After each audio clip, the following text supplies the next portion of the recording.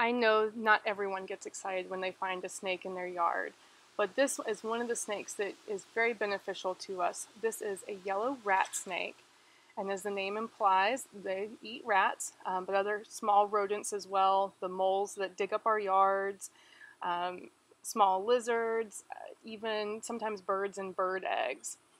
But so this is a yellow rat snake, and we're going to zoom in here, and you can see it's got these distinctive stripes that go down its back. It's got four stripes, two kind of on each side, four stripes that go down the length of its body here. And you can tell this is a pretty long snake, so I'm thinking it's probably full grown or close to full grown. On average, they're about 4 to 5 feet long when they're fully grown. But they can get upwards of 6 feet if they are very well fed and well nourished. So this snake here, take a look at the eye, nice rounded eye. So one of the things that shows this is non-venomous, and you can see here it's sticking its tongue out. It's got a forked tongue, and it sticks its tongue out to grab the scent particles that are in the air, and it brings those back in and touches it to the roof of its mouth, and that's how it smells. A little different than the way you and I smell.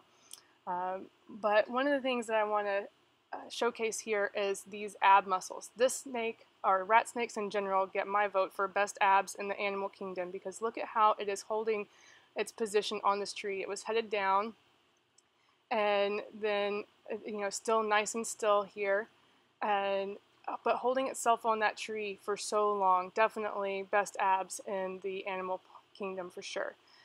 And you'll notice now it's decided it's going to leave me here. Still half of its body up on the tree as it's starting to wiggle away. So not being super fast and darting away, being very slow and methodical. This is a defense mechanism for this particular snake to be as still as possible and to move slowly away from predators or threats. But just take a look at how long the snake is. Like I said, it's definitely a full-grown snake, and I was just surprised to see it coming down my tree when I was outside earlier today. And so it does kind of stand out here. It's trying to find somewhere where it can go blend in again, so I think it's headed away from me and headed down towards the marsh, where there is some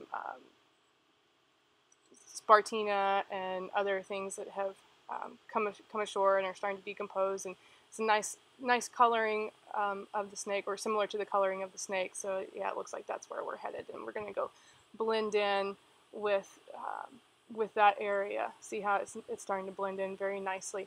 So again, yellow rat snake, one of our common rat snakes here in the coastal plain, and see how well it blends in now. It's not a saltwater loving snake, but it is just trying to find some place to blend in right now so that it can get away from me, even though I promise I wasn't trying to hurt him.